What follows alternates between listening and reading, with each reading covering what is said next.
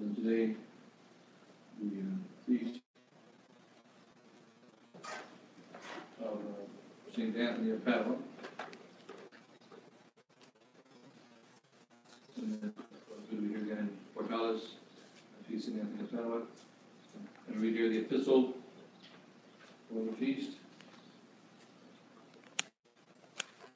Taken from St. Paul's second letter to St. Timothy, chapter 4. Dear beloved, I charge thee before God and Jesus Christ, again, by his coming and his kingdom, preach the word, in season and out of season, reprove, entreat, rebuke in all patience and doctrine. For there shall be a time when they will not endure sound doctrine, but according to their own desires will heap to themselves teachers, having itching ears, and will indeed turn away their hearing from the truth, but will be turned unto fables. But thou vigilant, labor in all things, do the work of an evangelist, fulfill thy ministry. Be sober, for I am even now ready to be sacrificed, and the time of my dissolution is at hand. I have fought a good fight. I have finished my course of justice, which the Lord, the judge, will render me in that day, not only to me, but to them also that love his coming. In the Gospel, Jesus said to his disciples, You are the salt of the earth, but if the salt lose its savor, wherewith shall it be salted? It is good for nothing any more but to be cast out and be trodden down by men. You are the light of the world. The city seated on a mountaintop cannot be hid. Neither do men light a candle and put it under a bushel, but upon a candlestick, that it may shine to all that are in the house.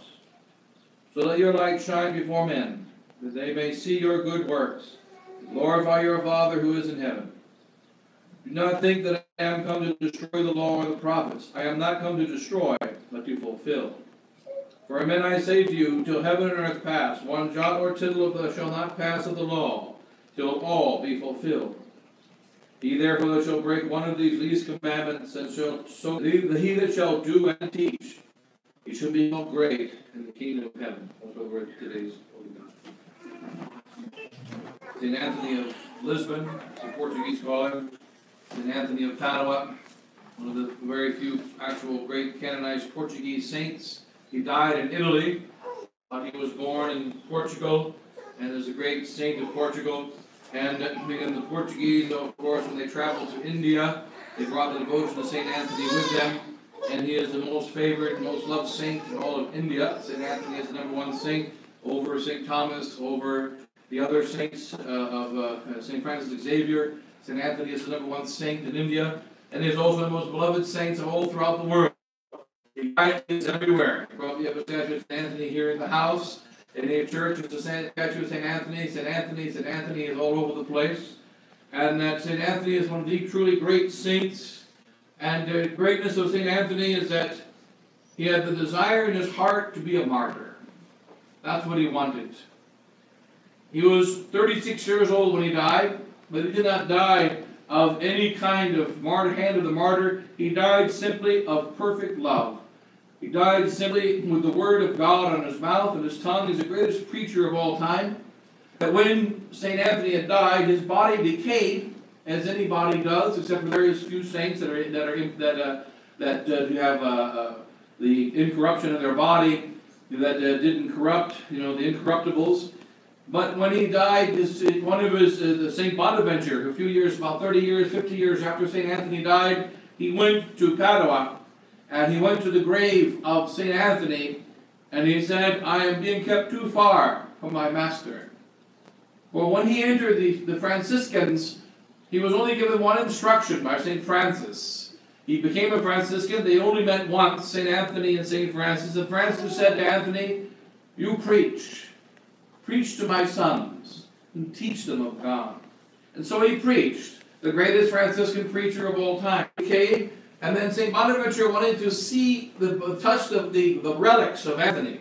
So he opened up the casket of St. Anthony in the back of the church of the Cathedral of Padua, and there were his bones. And his bones had rotted, except for one part. His tongue did not rot. His tongue was incorrupt.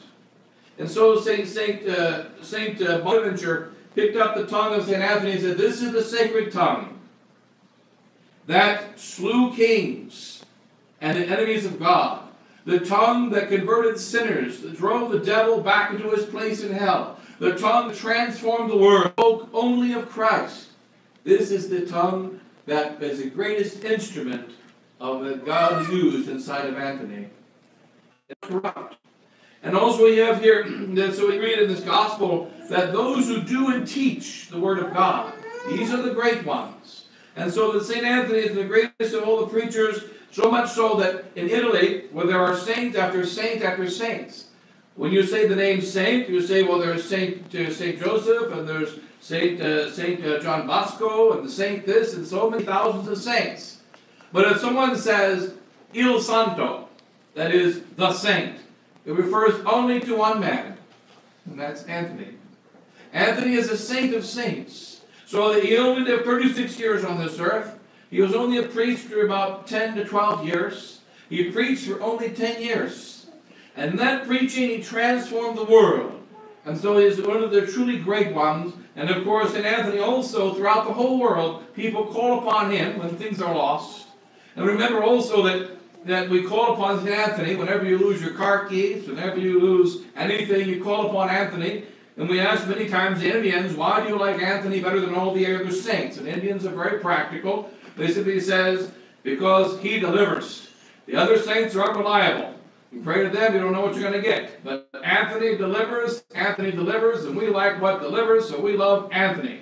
Anthony, the Church of St. Anthony. And also our simple little children in Singampari, they have that way. We always, in Singampari, they used to say, well, what is the Blessed Sacrament? The Blessed Sacrament is the true presence of St. Anthony. No, it's the true presence of the body and blood and soul of Jesus Christ. But they love Anthony. So Anthony had a great power, and Anthony converted many saints. And Anthony also, in his preaching, when many miracles of Anthony, and Anthony commanded the animals, the donkeys, to kneel down in front of him. Instead of him getting on his donkey in order to go to be able to leave, the donkey recognized that Christ was inside of him, and therefore the donkey knelt in front of him. Let him know that you have not yet made your thanksgiving. So go back and do your thanksgiving. And then also Anthony preached to the birds. Preached rather to the fishes. St. Francis preached to the birds. He preached to the fishes. And by preaching to the fishes, he converted the people of Turin. And and he would not stop in preaching of the Word of God. And that many times he brought many, many souls to God. And so in any case, the preaching is most important. It is the great work of the priest, the great work of our church. And then so a few considerations here on the epistle of this Mass of the great feast of St. Anthony. That what does our Lord say? St. First sermon. There was an old priest who would come to preach a sermon to priests. And nobody wants to preach before a priest, because remember, if you're preaching in front of priests, you preach in front of priests, that was the wrong point, that was a bad quote, that was stupid, I would have said this, you idiot, that's wrong, this is wrong. That's how you preach to priests. So no priest ever wants to preach to other priests. And so all the priests are gathered together around St. Francis, and there was an old wise priest supposed to give the sermon, to preach to the priests about being holy, about becoming saints. And the old priest got sick and didn't show up. And so therefore they said, we need somebody to preach to the priests, and nobody would do it. And there was Anthony. He was 26 years old, and he would preach his very first sermon. He was a newly ordained priest, and nobody knew him. He had just arrived in the boat, because his boat, remember, he wanted to go from Spain to Africa in order to be martyred. A trip of only a few miles. But the wind blew to Spain, blew the ship from, instead of going to Africa, across the Straits of Gibraltar, only about 30 miles, the ship blew, was blown by the winds all the way to Italy, 2,000 miles away. The ship got blown off course. He wasn't able to go that short trip. When he arrived in Italy, the unknown Francis, the new Franciscan, he was there. And he said, you're a priest, you'll get up and preach. So he preached his very first sermon. And he began being very nervous, preaching in front of priests, but then he forgot about his audience. And he saw only Christ. And he preached Christ. And in his very first sermon, he converted wicked priests. In his very first sermon, he got priests to go to confession. He got priests to repent of their sins. He got priests to overcome their pride. He got priests to really become saints. And hence he's the priest of priests, the saint of saints. He received the most special power. And so in any case here, in the preaching of St. Anthony, in the feast of St. Anthony, we consider the St. Paul letter to Timothy. Dear beloved, I charge thee, says St. Paul to the very young Timothy. He was young, like Anthony was. And he said, let them not despise your youth. You are very young, but you are an apostle, Timothy. You are very young, but you are a priest of God. And you must not let them despise your youth, but go out and fulfill your duty as a priest and bishop of God, as a minister of God. And therefore, says that St. Paul in his old age, speaking to the very young Timothy, who will take his place. Dearly beloved, I charge thee before God and Jesus Christ, who shall judge the living and the dead, by his coming and his kingdom. Preach the word. Be instant, in season, out of season. Reprove, entreat, rebuke in all patience and doctrine. We must rebuke in patience and doctrine. We have to say the truth, in season and out of season. I was born 49 years ago, and it was out of season. And it's still out of season now. The Catholic faith is out of season. Our Lord Jesus Christ is out of season. The Catholic Church is out of season. The divine truth is out of season.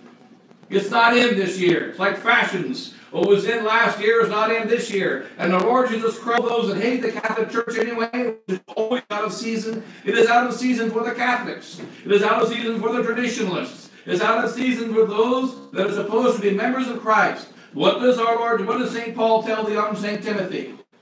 And taken to heart by the great St. Anthony.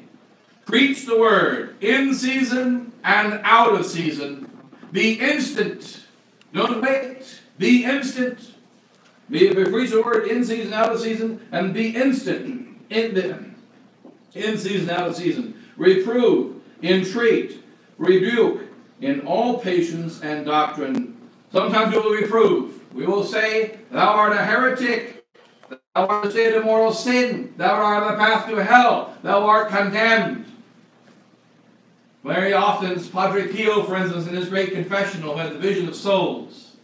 A man would come into the confessional. And they would wait hours and hours and hours, come to the confessional to say to Padre Pio, the great saint who could read hearts. And they would say, there is no hope for me, Father. And he would encourage them and treat them. He says, no, you will be able to overcome your sins. The next person came in, and Padre Pio, before he could get down, get out! I've been waiting 5 hours. Get out! And that was the confession. Then they had to get out, go back in line, and get in line again. One man had to get in line 3 times. He was in line for an entire day, and he walked into Padre Pio, knelt down, blessed be Father, get out! And he got out. He got in line the next day, I told you to get out! Get out! And the third time, he absolved him of his sins. Because it was time to reprove for that man. It was time to entreat for another man. It is time to rebuke another. He would try to rebuke and reprove and entreat. To beg another. And so that what is entreat and rebuke? And these things must be done, for we are the ministers of God, in all patience and doctrine. Because what happens is, we preach the word of God.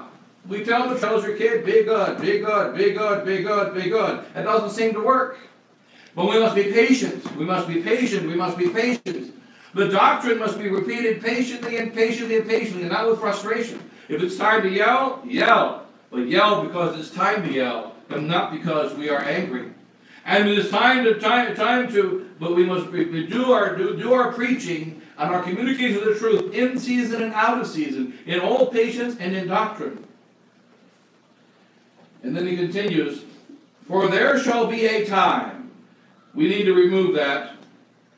St. Paul says, there will be a time. So scratch out will. There is now the time. We are now in the time. St. Paul spoke 2,000 years ago and he said, there will be a time. Remove the word will. 2020, we are in the time that St. Paul spoke of 2,000 years ago. There will be a time. Scratch it out. There is a time, and we are in that time right now, when they will not endure sound doctrine. So we'll change that to the correct present tense. They do not endure sound doctrine, but according to their own desires, They will heap unto themselves teachers, having itching ears, and will indeed turn away their hearing from the truth. This is our age. We heap unto ourselves teachers, liars, having itching ears, telling the people what they want to hear, and turning their ears away from the truth. Now, St. Paul, the old St. Paul, before he's ready to go to heaven, he is telling the young St. Timothy, I am not going to be here on this earth much longer. Your time is coming, and you will see in your own lifetime, as everyone will see. But not only will each individual see this, the whole of culture will see it, the whole of the world will see it. You will see a time when they will not endure sound doctrine. What are you going to do? Be instant. They won't endure sound doctrine, keep preaching sound doctrine. Now this word most especially applies to the great St. Anthony. For he went to the city of Turin. And these people were filled with heresy. They were filled with impurity. They were filled with all manner of wickedness. They had the heresy of the Albigensians. And they were filled with great heresy, and they loved their life of impurity. They loved their life of sin, and they liked their heresy. And they encouraged St. Anthony went to the city of Turin, and what did he do? He preached, you must turn away from sin. You must go to God. And they walked away from ceasing. I was on the third day of continuous preaching. They would not listen. He did not stop preaching. They all walked away, and they would have a boy guard to see how long he was going. They took shifts. He's still preaching. That insane man is still preaching. It's been 2 days now. He's still preaching. It's the 3 days now. And on the third day in the afternoon, he said, all right, I'm done preaching with you imbeciles, with you imbeciles of Turin. And he turned towards the water. And then he commanded, O ye fish, come forth and hear the word of God. And that's when he preached to the fishes. When did he preach to the fishes? After 3 days of continuous preaching of the truth to the people of Turin who refused to listen. He was instant out of season. He continued to preach, and he continued to preach, and he continued to preach, but they would not listen, and he did not stop. It's like the battle that sometimes happens between a father and a son, the battle of the wills. I remember one time my dad told me the battle of the will he had with my oldest brother. I never was disobedient, I was always perfect. But my older brother was not. And had a very strong will. And he was sitting there at the table one day, about 5 or 6 years old, whatever age he was, and he was not being...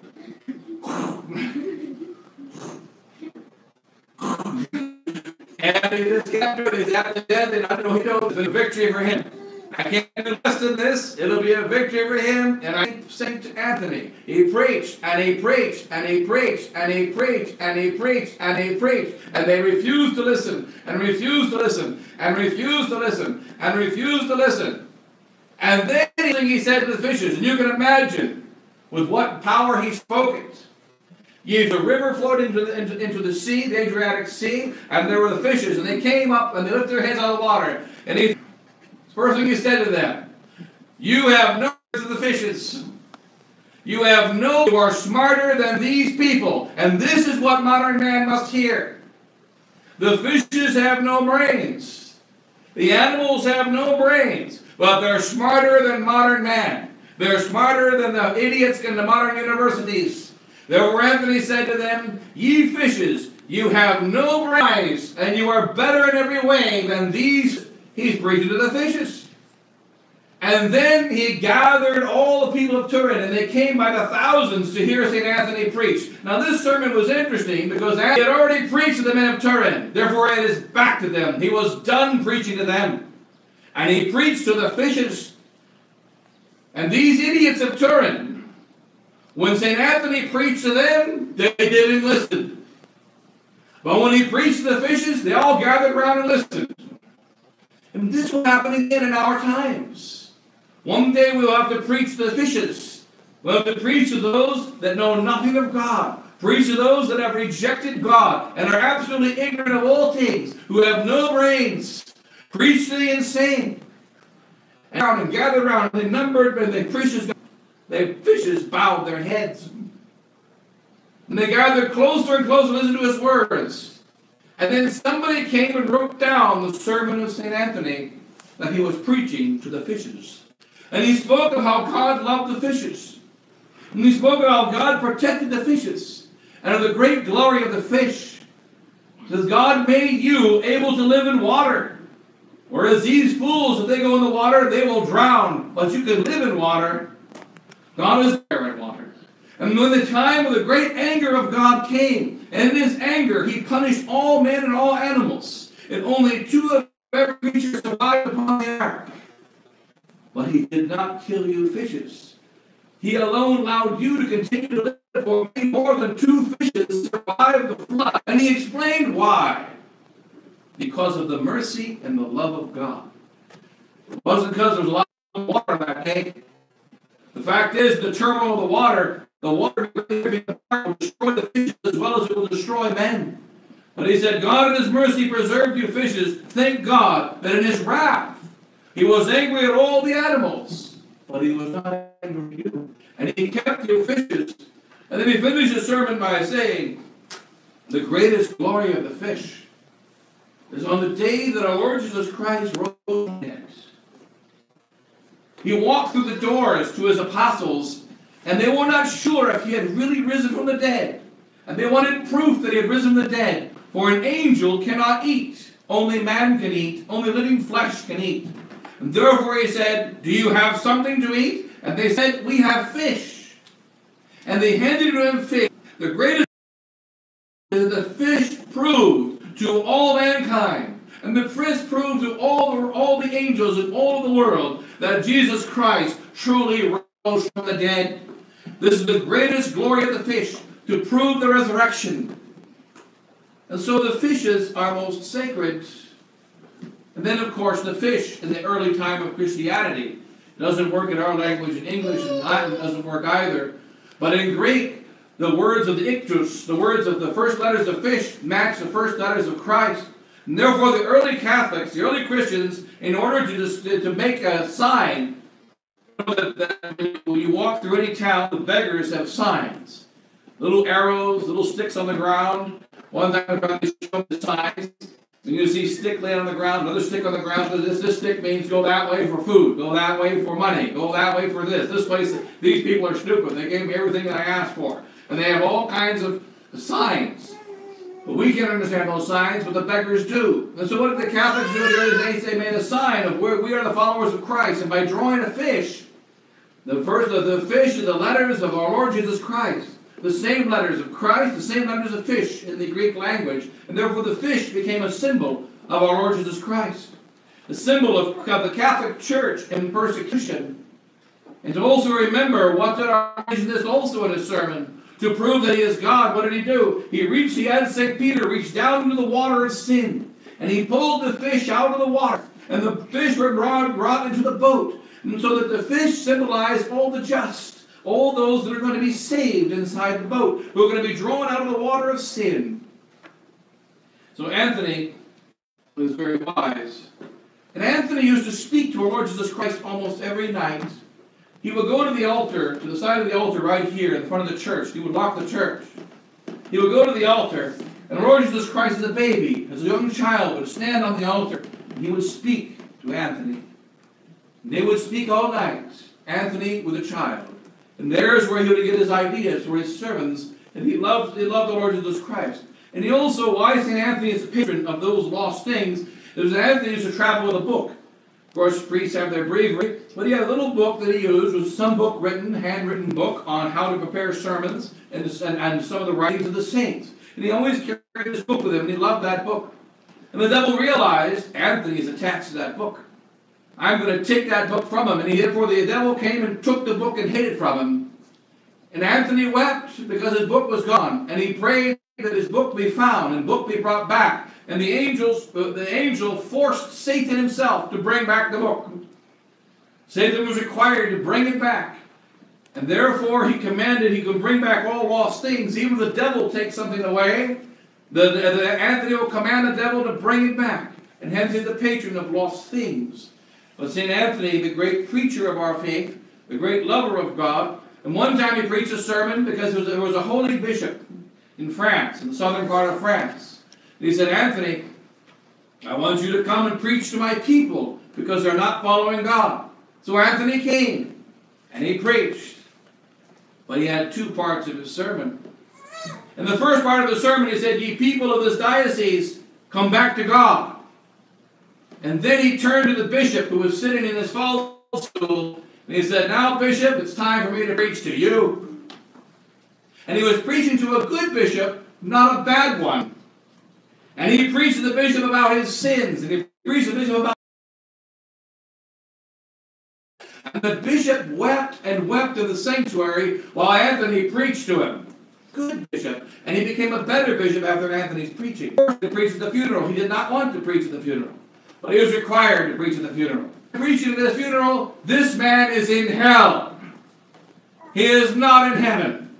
And he did not read, when you always read the epistle in the gospel of the Mass. Anthony refused to read the epistle of the Mass. He pulled out the sacred scripture and he said, only one verse. Where a man's heart is, there is his treasure. Where a man's treasure is, there is where his heart is. And that was the only verse he read. And he said, this man's treasure is gold. This man's treasure is wealth. And all of you here in this church who have that as your treasure, you shall be like unto him. You shall be damned. And that was Anthony's sermon. And then he said, where a man's treasure is, there his heart is. And at the end of the sermon, they finished the burial, and all the people left.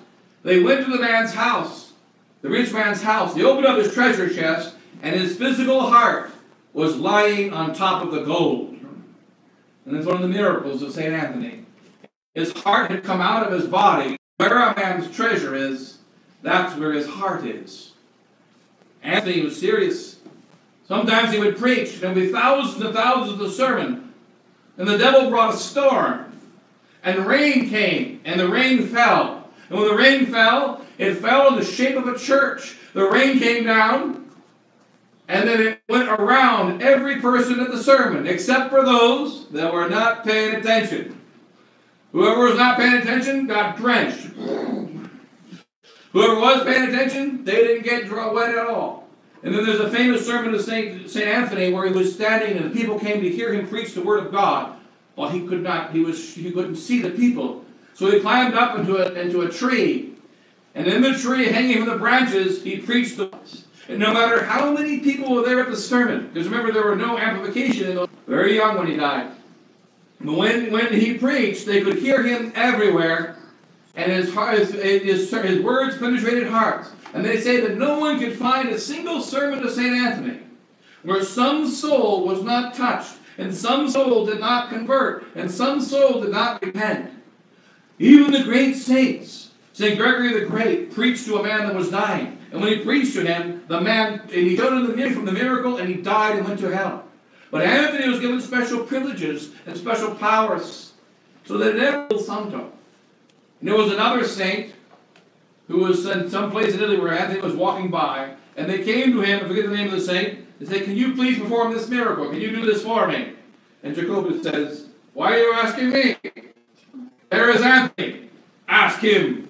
And so they had to go and ask Anthony. And Anthony performed the miracle.